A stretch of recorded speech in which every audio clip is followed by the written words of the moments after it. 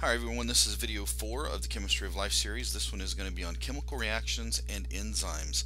The goal here is to explain the role of enzymes as catalysts that lower the activation energy of biochemical reactions, and also to identify factors such as pH and temperature and how those factors affect enzyme activity. So we're going to start talking about energy in reactions, and this is all about how reactions occur in our bodies and the kinds of energy, or really with enzymes and how they affect this energy. So the first thing I want you to know is that whenever chemical bonds are broken or formed, just like in this chemical reaction here, such as carbon dioxide plus water gives you H2CO3, that's a chemical reaction. We're forming bonds or we're breaking bonds. This always requires energy. Energy is either released or absorbed. Okay, and so this is how chemical reactions work. That's basic chemistry. Now, all chemical reactions require an amount of energy to start the reaction, and this is called activation energy. So if you were to, this is an interesting reaction because you can go back and forth. You can tell it go one way or the other over and over again all you want. And sometimes chemical reactions happen like that, but you can't do that constantly because there's a little bit of energy required to go either way. So there's always going to be less energy created than there was used, and so it requires energy to make these reactions happen. And so this is how our body works. Sometimes chemical reactions happen in our body in milliseconds, and it's just how things work, and we have to have all this functioning at an optimal level in order for us to be healthy. This is called metabolism.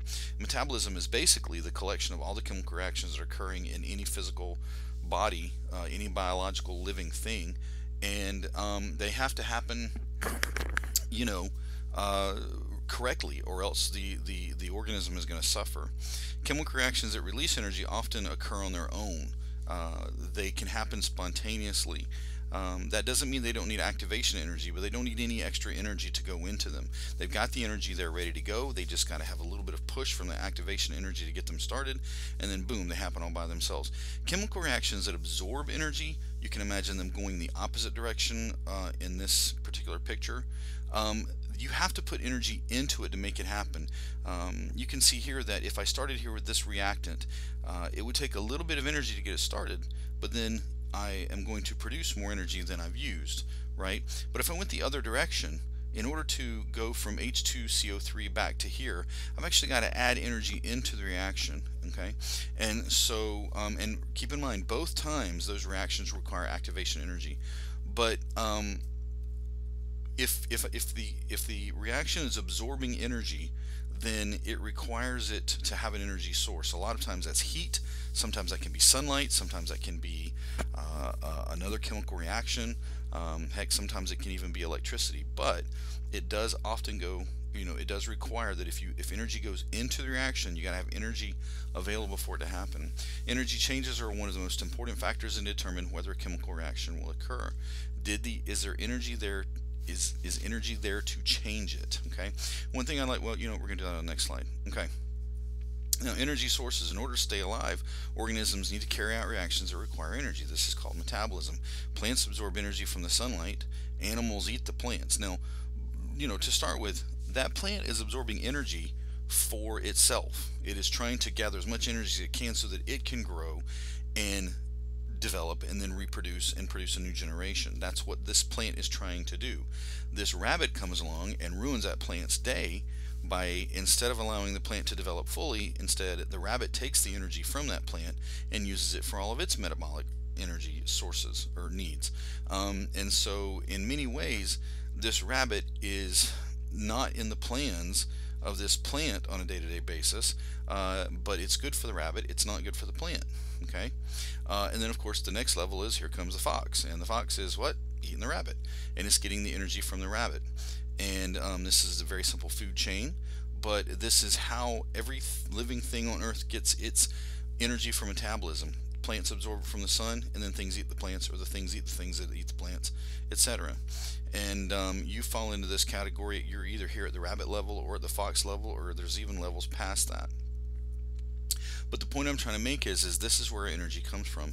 Every time this process of taking sunlight energy and turning it into energy for the plant is a chemical reaction.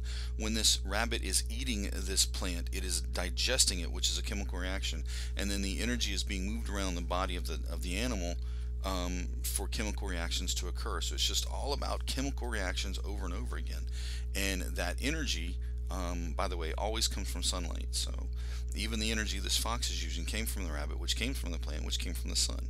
So something to keep in mind.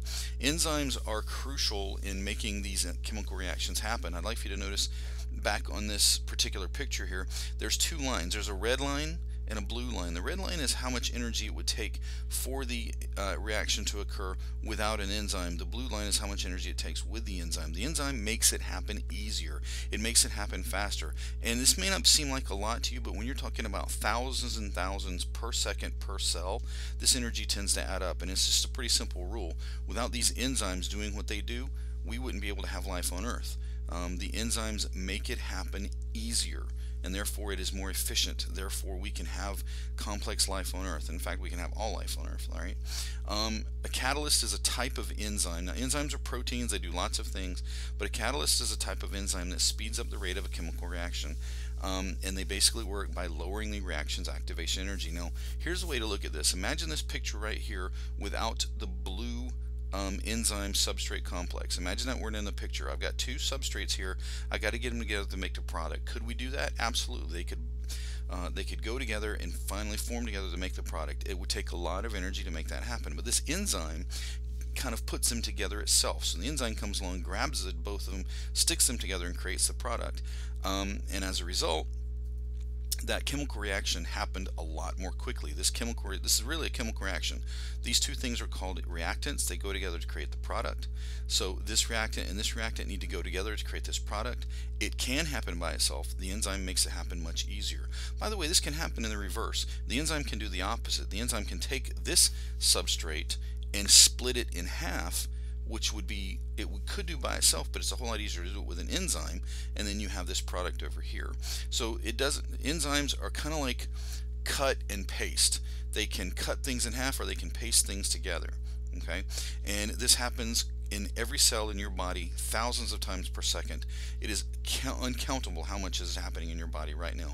But this is basically how you live, is the process of this happening. Okay, your body either needs things broken in half so they can use them, or it needs things formed together so they can use them, and this is what enzymes do.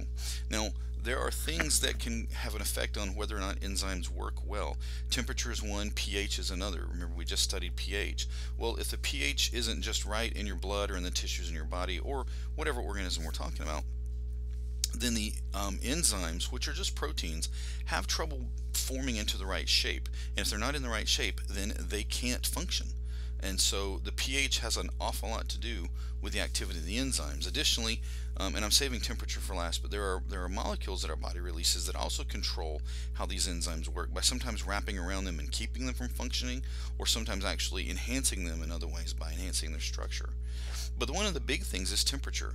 Enzymes produced by human cells generally work best at a temperature of around 37 degrees Celsius. I wonder why that happens. Well, guess what body temperature we normally have is around 37.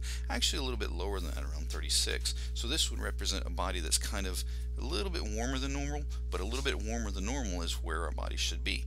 Okay, whether it's through physical exercise in which our body's working better and stronger, or if you're sick and you get a fever and your body temperature goes up a little bit, it makes these enzymes work better, and that has a lot to do with your, in that particular case, it has a lot to do with your immune system. But as your body works better at a certain temperature. If the temperature goes too high, 39, 40 degrees, it actually causes these to not work very well at all, and it can cause you to die. If it gets too low, the same problem, they don't work very well. So there's kind of a range of temperatures, and all living things have this range of temperatures. And if the temperature outside changes if the temperature outside changes, it affects the temperature on the inside and the enzymatic function. But if you're a warm-blooded animal, you can control that temperature inside better, so the enzymes work better. Anyway, and that's just three things: temperature, pH, these other molecules. There's all kinds of things that can affect the activity of an enzyme. And so enzymes are highly affected by outside sources. And that's going to wrap it up. I just needed you to know that a little bit about how energy is used in the body and then a little bit about what enzymes do at a very basic level. Enzymes, they make chemical reactions happen with less energy. They make chemical reactions happen more efficiently. And since we go through literally billions of chemical reactions per second in our body, then the amount of energy we saved is compounded by billions of times per second.